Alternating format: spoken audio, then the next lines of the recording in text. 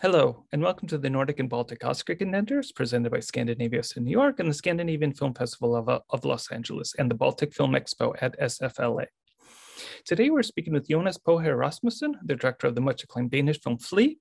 Flee has been shortlisted for the Academy Award in both international feature and documentary feature categories, and is still eligible for the Best Animated Feature.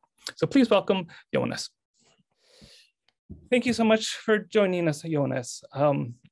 Can we start at the beginning and tell us how the film came about and how difficult was it for you to convince Amin to tell his story?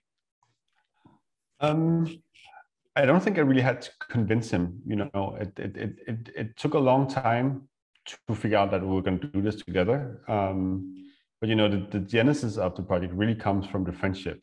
We met when I was 15. And I grew up in this very small Danish town, and he arrived all by himself, and he was 16.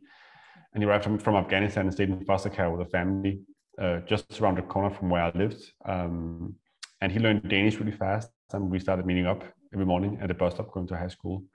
And we became very good friends. Oh, nice. And of course, I was curious already back then about how and why he came to that village. But he didn't want to talk about it. And I, of course, respected that. But, you know, it's kind of always been this black box in our friendship.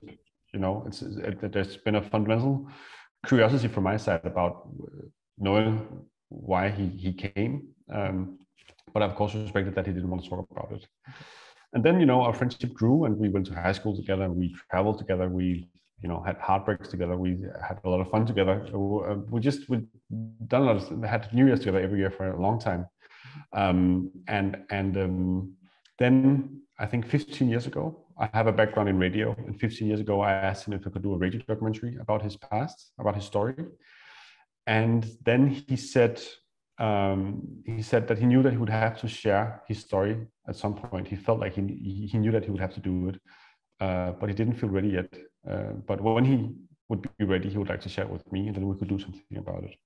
Mm-hmm. So I kind of had it in the back of my head that this was something we could do together. Mm-hmm.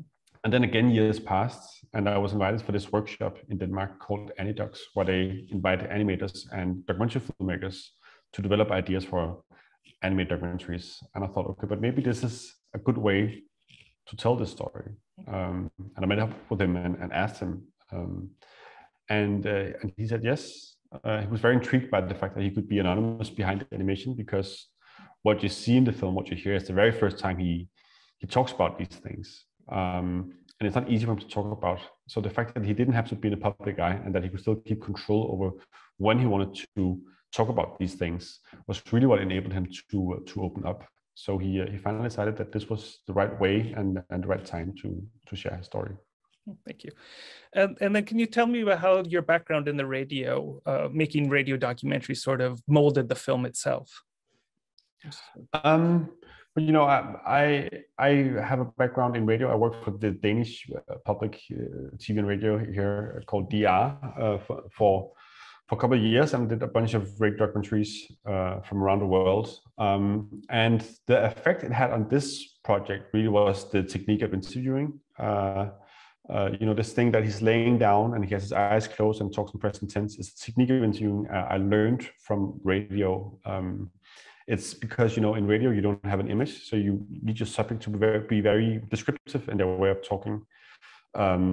So every time we would start talking about a certain memory, you ask him to close his eyes, talk present tense, but also to start describing the location first. Before he starts to describe what happens, he should describe the location. So, for example, in his childhood home, I would ask him, what did the house look like? What did the kitchen look like? What do you see around you? And then he would kind of, you know, be there in the situation, and new memories would occur. And he would kind of relive these memories instead of just retelling them. So it's really a way of creating authenticity and presence in his way of talking. Thank you. And when did you decide? Was it from the very beginning you were going to make this film animated, or did that decision come later? And making it animated, did it give you more freedom or restrictions? And or how did it surprise you in the way you're able to tell his story? It was thought of as an animated film from the very beginning, but in the beginning I thought it would be maybe 20 minutes or something. Okay. But then he gave me this testimony, and I could immediately say, okay, but this is a lot more. Like, it can't be just 20 minutes. And so I tried to figure out, should we see him at parts, but I could feel he didn't feel comfortable about that. So we thought, okay, but we need to do this as a fully animated film, and then use some archival footage and also this kind of graphical animation. And the animation is both a freedom. There's so much creative freedom when working with animation, because in animation you can do everything. Everything is possible. And the downside to that is it's so extremely expensive. Yes. So it took a long time to finance the film, and which I think actually in the end was for the best, because I had never done animation before. So it was quite a steep learning curve for me. I needed to learn the process and also understand the craft, but also for Amin to kind of be more and more ready to share his story. So the fact that it took a long time to finance, I think, was actually beneficial for the story as well in the end. And then in the creativity, because normally when you do a documentary film, you go out and you shoot something, and then you bring it to the editing room, and then you kind of build it there. But here, because you don't start animating anything before the edit is locked, you have an enormous amount of freedom while you edit, because you have a storyboard artist who provides you with storyboard, because the edit is just sound and storyboards. So if you shoot a documentary and then you didn't catch the right shot of a certain person, or you didn't catch what happened just over there because the camera was pointing in the wrong direction, then that's just too bad, because you have to work around it. But with animation, you can really be precise and get the exact shots you wanted, which was an amazing freedom, amazing creative freedom. Okay. And then with most documentaries, the story seems to change from the very beginning. You start with your idea, and it sort of, as the story unfolds itself, it sort of changes.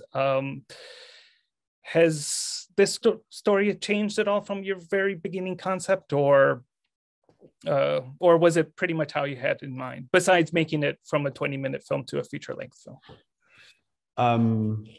No, it changed quite a lot in the process, and I think it changed me. In the beginning, I didn't think, I want to do a refugee story, and then went out and found a refugee. In the beginning, it was really about me being curious about my friend and his story, and this black box I talked about before, and him really wanting to, share it all of a sudden. So it felt very symbiotic, that this was two friends sharing something together. And we started making the film in 2013. And then in 2015, the refugee crisis hit in Europe, and we had Syrian refugees in the highways in all of Europe. Right. And that changed my perspective a little bit. And of course, I knew it was a refugee story, but I had a new perspective that I felt a need to kind of give some nuance to the refugee story, because a lot of refugee stories are told very, black and white and in headlines. But here, because it's a refugee story told from the inside of a friendship, I was hoping that maybe I could give some nuance to this refugee story and show people that, being a refugee is not an identity. It's something you live through. It's a circumstance that you go through, and then hopefully on the other side, you can start building a new life for yourself. And what were some of your thoughts and emotions while listening to his stories? I mean, these are some of the first things you ever heard. I was just curious how you felt personally. But while doing the interviews, I was very focused on making him feel safe. So often it wasn't actually until after the interviews that I really had, I thought about what he'd been through. And also, I think I expected quite harsh things, because in high school, there were these rumors going around that he had, walked all the way from Afghanistan, and that he had seen all his family getting killed. So I had the expectation that I would hear some really awful things. But of course, I was surprised by how affected he still was by everything, and how much he carried around all by himself all these years. There were moments where I kind of, just had to sit back, but most of the time it was actually afterwards, listening to the interviews again, that I really got struck by it. And unfortunately, the Taliban has come back in power just as the film was coming out. Can you talk a little bit about that? How it made you felt, how it made Amin felt? I've worked on this film for so many years, so I've grown ties to Afghanistan in a way I don't have with a lot of countries. So it was, of course, heartbreaking, but it doesn't compare to how Amin felt. It's his home country. He still has family there. And most of all, it reminds him of his own story, and he could all of a sudden see a new generation of Afghans getting pushed out of the country, being in the same limbo he was in for years, and probably even worse, because the refugee situation now is a lot worse than when he arrived in Denmark. When he arrived in Denmark, back then he was told that he was safe here, and that he could stay, which made him, it gave him the opportunity to build a new life of his own. While now, refugees are given this kind of, they're being told that, yes, you can stay for a short while, but as soon as we can, we're going to send you back. Which doesn't really provide any kind of, it doesn't give the opportunity to start building a life.